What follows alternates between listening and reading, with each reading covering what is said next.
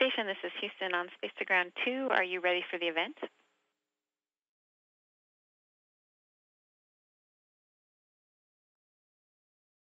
Houston, Station on 2, we're ready for the event. YouTube Space Lab, this is Houston. Please call station for a voice check. So, station, can you read us? This is Bill Nye at YouTube headquarters in London. Do you hear us? We got you loud and here on the International Space Station. How you doing, Bill Nye, the science guy? We're fabulous. You're looking great. It's very exciting.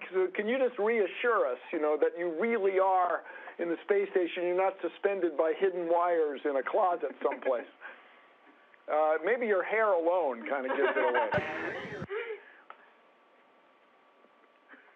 There would be a lot of wires holding my hair up right now if that was what it takes. But I guarantee you, we're up in space. I don't think, I'm not a gymnast, so in normal life, I don't think I can do this.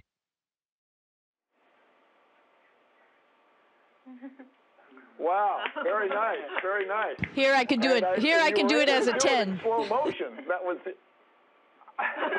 very nice. Well, we really appreciate you taking time. Very nice. She stuck the landing. Very nice for taking time out of your schedule. You got a lot going on up there. I'd like to introduce you to a few people we have here back on Earth. We have the winners of the YouTube Space Lab competition. We have Dorothy and Sarah and Amr. Greetings, everybody. Greetings. Now, Suni, you've been working on their experiments. I'm excited to be here with you guys. I was happy to have met you guys in Washington, D.C., and congratulations. I think it's been a little bit of a whirlwind for you since that time, so I hope you're enjoying yourself, and we're enjoying your experiments up here, so thank you. So you look very relaxed, and you set your microphone down. That's very nice. Or set your microphone up, or where is up. But what is a day like? I get the impression you guys are busy all the time. Well, every day is different, and we are busy all the time. We have a general working day, same as time as you, GMT. But we usually get up around 6 and try to go to sleep around 10. But every day is different. We're doing science experiments. We're exercising. We're out doing spacewalks. We're doing robotic stuff. We just launched HTV, the Japanese module that was up here, left us yesterday. So it's one thing after another. Every day is a little bit different. It's awesome. Now, spacewalks, launching Japanese modules, making scientific discoveries, that's routine. But you have any other stuff you have to do, like the laundry and dishes and things like that?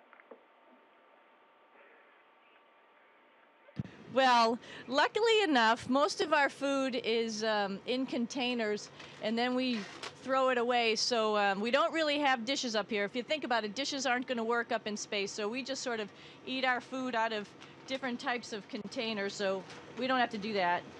And there's not a lot of dirt up here, so your clothes don't get dirty for the most part. What sort of food do you get to eat up there? We have a wide variety of food, which is really great. Just in this in this little packet, I have beef fajitas, which we usually eat with tortillas because bread is a little crummy and then it makes a mess and gets in your hair and stuff. A lot of freeze-dried stuff, or dehydrated stuff, I should say. And we have a hydrator right above me. This is cauliflower and also spinach in here because my mom's probably watching and wants to know I'm eating my vegetables. And then, of course, there's things in a can. And, of course, we have candy and other things like that, which are, everybody likes to eat on Earth. It does look delicious. But how about the experiments? Can you show us the experiments? Oh. Certainly. I think you're thinking about experiments that these guys sent up, right? Am's experiments and Dorothy and Sarah's experiments. Yeah. And they're right here with me. So I have them here in space. This is a gap. This is Dorothy and Sarah's. and it shows a little bit change of color from when you remember it launched. It was before a little bit more red, and then we combined them in the GAP experiment. And so now, obviously, with the dye, they've changed, which means there's definitely some indication of some growth. But we'll have to see how that goes when they get returned to Earth on SpaceX coming up at the end of October. So this is where there's a dye that changes with the acidity, and so as the bacteria metabolize, whoa! As they metabolize, it changes color. Yeah.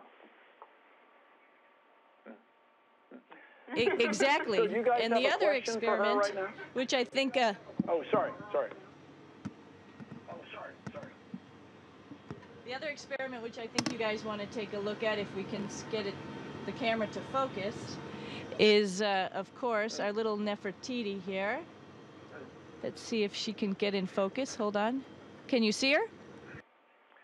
She's in focus. Yeah. I see a lot of dead She's a little flies. scary. I think she's been eating well.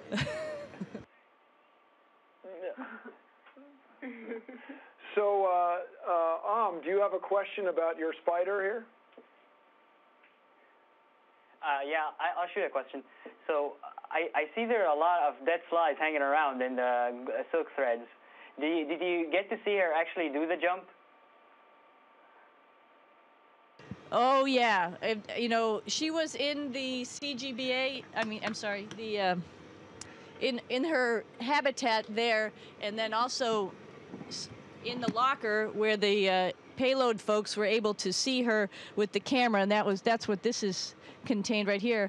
But every now and then, of course, I took her and Cleopatra out and fed them, you know, by opening the plungers and opening so more fruit flies would come out.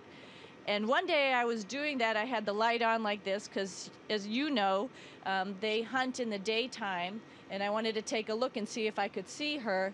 And my gosh, I saw her stalking a fruit fly, unbeknownst to that poor little fruit fly. And she was looking at it, and she was going real close, and all of a sudden she jumped right on her. So it was amazing. And so I think the spiders absolutely adapted to space. It was incredible to watch. Wow, I mean, okay. I'm watching you. You're very impressed. That's very cool. So the spider's able to adapt just as you predicted on. So Sarah, Dorothy, do you have a question for Suni?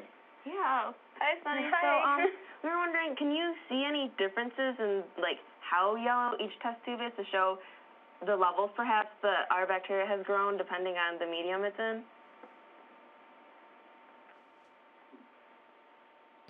I'm sorry, can you repeat your question one more time? Oh, are there like different levels of yellow? Like, can you see the different color changes, or are they all the same color? No, they're all different. Actually, this one I just randomly picked number 5. But they all have a slightly different color. This one is really nice and orange, but some are a lighter color and some are a darker color of red. So yeah, they all have a little bit different. So I was wondering about all the data points that you guys picked, because I was wondering why they were all the different colors. And I noticed it pretty much the first time I took them out and looked at them when I was taking the pictures, that they were definitely different ones, had different colors. So you're going to see some interesting results when you get these back. And you know, right now we're keeping them at 4 degrees in this chamber, so it should maintain its, where it is until it gets back on the Earth for you. That sounds great.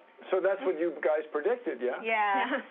That's not bad, people. Yeah. Look at you. Both experiments came out pretty much the way you predicted. And Suni, you are an extraordinary part of this, and we very much appreciate it. Thank you. Yeah, thank you so much. So it's not just that these guys here have been hoping to ask you questions, and thank you for answering, but we have some questions from their classmates in Michigan in the United States. Here we go. Hey, Dorothy and Sarah, and everyone in the studio. We're back here in Troy, Michigan, and we also have a question for Suni the astronaut. Obviously, the Olympics were this summer, but we were wondering how international relations changed after we found out who got the gold medal. Very interesting question. We actually, we have a little bit delayed TV up here. If we get streaming video, it's called KU. And so during the Olympics, we would get KU and get all of the highlights of the Olympics at dinner time, which was great. As a group, we would gather around the table and watch the Olympics. And I thought it was more of a bonding experience between all of us as we were cheering for each other's teams. Like when Japan would win and when Russia would win, we'd all be like psyched for each other. And I think that's really good for international relations. It was not, on anything bad. It was more like we were supporting each other and, got to know each other's athletes through the knowledge of the other crewmate on board. So it was really fun. That's very good news. Very good news, because our next question comes from an Olympic gold medalist, the guy who, competing with spiders, was the long jumper who won, Greg Rutherford. Greg. Hi, Sonny. Greg Rutherford here. Just want to ask you a quick question. If Armed Spider was my size, she could outjump me on Earth, but could she outjump me in space? Well, I think just by mass, I think you could probably outjump the spider. No, good. Well, that's good. It's good to know. Our next question comes from the flight director of the Mars Curiosity rover mission, Babak Ferdowsi, the Mohawk Man. Babak. Here at the Jet Propulsion Lab, we work on robotic missions. What we'd like to know is, how could we further improve robotic missions to help human exploration?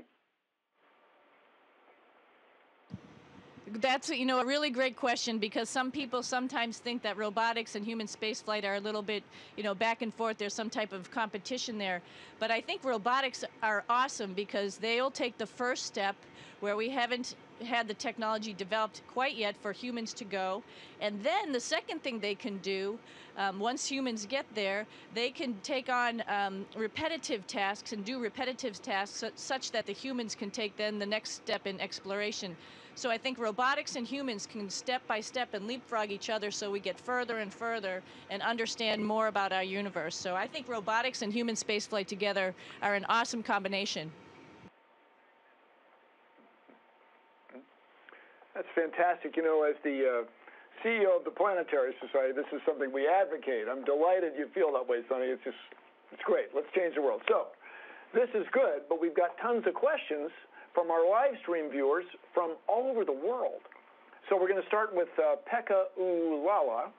What is the most beautiful thing you've seen in space? What is the biggest insight you've had, Sonny? Well, I tell you what really is humbling is when you look out the window and you see something like the aurora borealis, or the lights in the southern hemisphere. Also, it's just amazing because it really puts us in our place that we're, the energy around us and in the universe is overwhelming and more than we can even imagine with our minds. And there's more and more for us to discover out there. And then, of course, looking at our planet, it's just pretty. I mean, it's blue, it's green, it's purple. The clouds are forming, the ice is forming. It is just spectacular. And I've said it a number of times. I wish everybody would be able to take a lap around the planet, and then they'd have a much better appreciation for it and the people who live there. And it's just so peaceful and pretty. Oh, that's great. You are our ambassador. You are our woman in space. Thank you. We have another question. This one from Caden Kuchera. Does it ever bother you to be in such a small area, in such a confined space up there? Oh, gosh, no. This place is great. And I was here when it was a little bit smaller, and we only had 3 people, and now we have 6. But we have, over 10 modules, and, it goes different directions from the front of the spacecraft all the way back to the, the Russian segment back there. It's like a 5-story house. There's windows to look out of. Everything in space is more fun. Cleaning is fun. So you don't get tired of being inside because there's always a lot of things to do. And every now and then you get to go outside, too. So that's a lot of fun as well. So, no, I never get tired of being inside here. It's great. That's cool. We have another question from Brianna Page Henderson. About how long is your training? How long did you work to get ready for this? And what are some of the things you had to do to prepare? You know, that's a great question. I think people don't realize that it, you know, the space station, like I said, is big, and there are a lot of things. You know, we don't have electricians and plumbers and computer, you know, IT folks up here. We do it all ourselves, and so the training is about 2.5 years, and it consists of learning about the U.S. segment modules, the Japanese, the European, the Russian. So that means a lot of travel around the world. Learning the Russian language also, because we fly up in a Russian Soyuz vehicle. We learn about how that spacecraft works.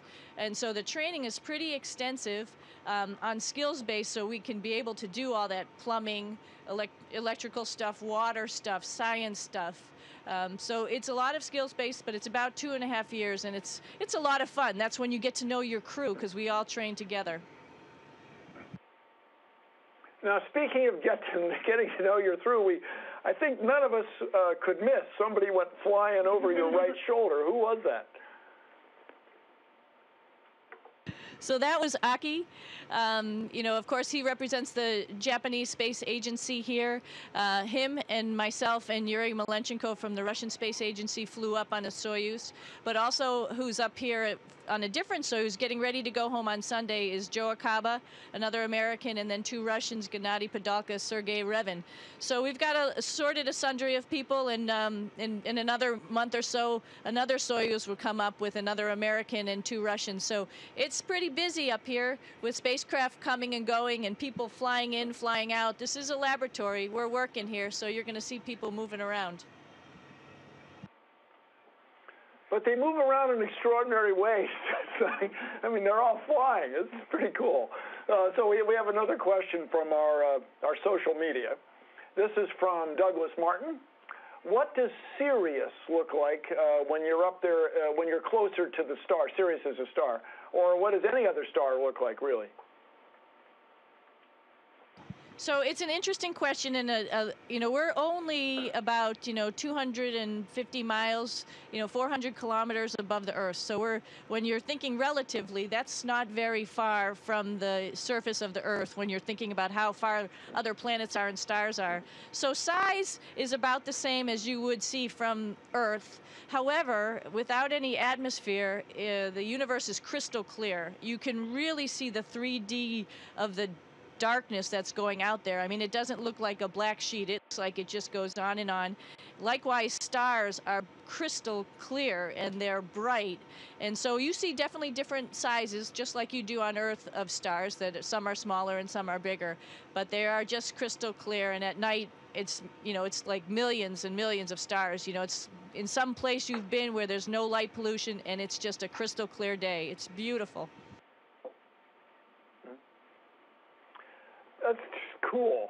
So you guys, do you have any other questions? You got it right here, right there. I have a question. How many sunrises do you see in a day, in a 24-hour? So in 24 hours, we go around the Earth 16 times, so you'll see 16 sunrises and sunsets. Here in the laboratory, we've got a window below us, but it's taking some really nice pictures, and so we have it covered up with a black cover, so the pictures will come out real well. The cupola is around the corner, and sometimes it's right where the gym is, and so when you're lifting and working out, you can see the sunrise and sunset right above you.